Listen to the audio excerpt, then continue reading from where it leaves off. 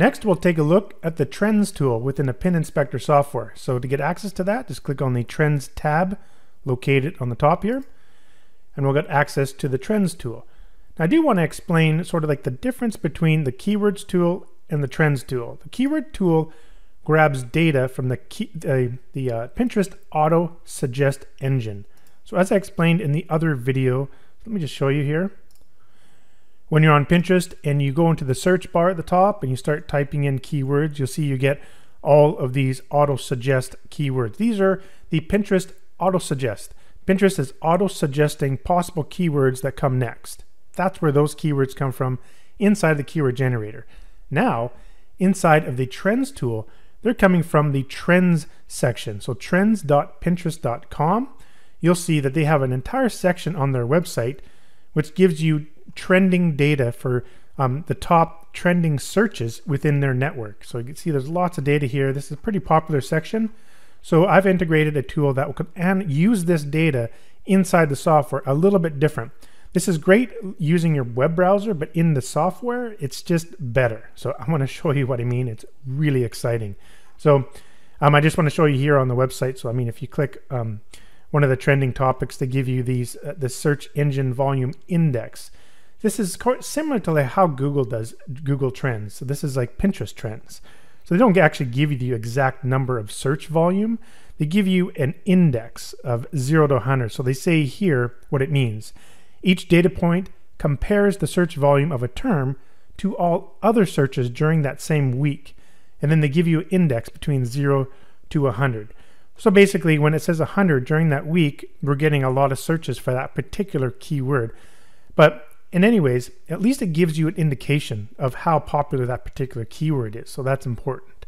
So inside of the Trends tool, I've integrated some pretty awesome stuff to analyze this data. And this is exciting. I love this tool. So let me just go through. So obviously the first thing you can do is just stick in a keyword and click generate, and it will go out and get related keywords. Now, what I've done here, I've added the same type of engine that I did in the Keywords tool here, where you have the search range. So you'll know that in the Keyword tool here, I have the search range where it can add the seed keyword, or sorry, I'm getting a little tongue-tied here, add a letter of the alphabet after the seed keyword and it gets the data. So let me show you what that means so I don't get you all confused here. Where's my browser? There it is.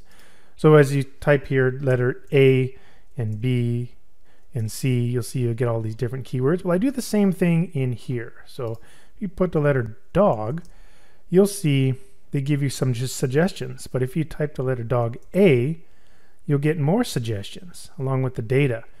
So check this out. You type in dog, click generate.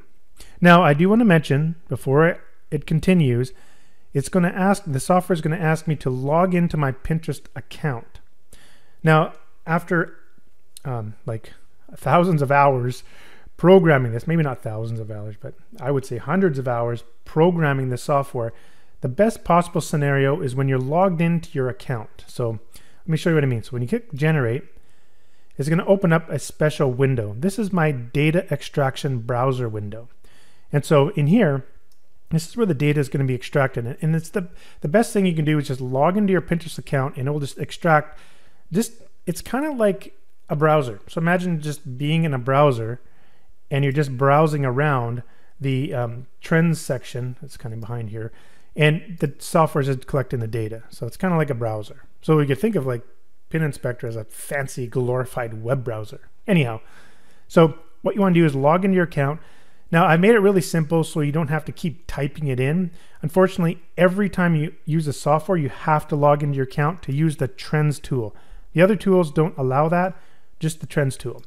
So I made a convenient little thing. If you open up your settings, you can save your username and password in the software. Your password is completely encrypted, so there's nowhere on the computer that your password's actually viewable in normal text. It's all encrypted, so you don't have to worry about anyone finding it or something like that.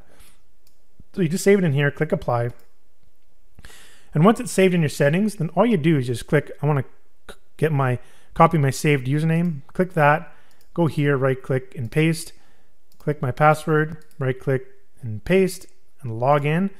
And after it logs in, it'll automatically just close the window and start extracting. So now it's going, it's getting dog A. Now, please keep in mind that this tool is a little slower. It does take a while to go out and grab all that data, process it, add the charts right directly to the grid. So I'm telling you right now, it is well worth the wait. So you just got to be patient. So I'm going to pause the video and let this go through here. Now I do want to mention, I didn't add the other search ranges where it adds the keyword before or double keywords because it just doesn't bring up any data for that particular tool. The only one that really brings up data is putting the keyword after, and still it doesn't bring back a lot compared to the other one. So you'll see we've only got 108 as opposed to the keyword generator. You can generate like up to 400 or 500 keywords where this one doesn't have that data. So there we go. So what I like to do after every time I say I get that, it's a good idea just to save this data real quick. So I'm just going to save it. Now let's take a look at what we got here. So we've got the keyword, the seed, the country that we selected. Now I do want to mention if there's only 3 countries available. So remember, this is kind of like a glorified web browser. I can't magically make countries appear here. It's only what Pinterest provides. So if you go back to Pinterest, you'll see in their trends tool, they only currently supply US, UK, and Canada. So in fact, if you're actually in another country that you're not in US, UK, or Canada, you may not even see this page. You might not even let you look at this page, but through my software, you should still be able to get the data. So anyhow, we've got the data here, and now we got some of these other columns. Let me explain what this means. So that data that we're looking at, this data here, this is over the period of an entire year provided in weeks, each week. So there's 52 data points, so 52 weeks in a year.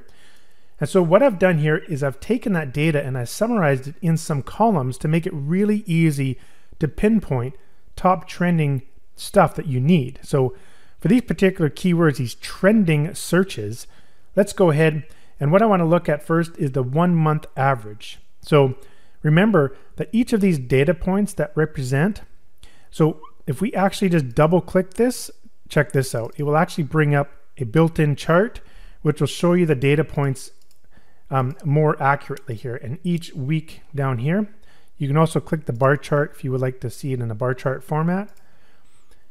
And so now you could see the corresponding date. This is the week that corresponds to, and then the search volume index for that particular week is 89. So that's what that represents. But what I'd like to see is in the last month, if I just sort by this column, so in this last month, the average search volume index was 93 in the last month. So last 3 months, 91. You can see the chart giving me here a little peek. Last 6 months. Now let's look at some other ones here. Other ones I've added. If I just get them into view here, I've done the 6 month. Now the total. So if you sort by total, this is the total average across the board. So basically, which one is sort of consistently really high for the entire year. So that gives you sort of like the steady niches. So which one has kind of been steady throughout the whole year. Now here's the trending slope. Now the slope is a little different. You see negatives and positives. So if I go here, positive slope, this is just basically the slope of a line. So whether or not the actual trend is sloping up.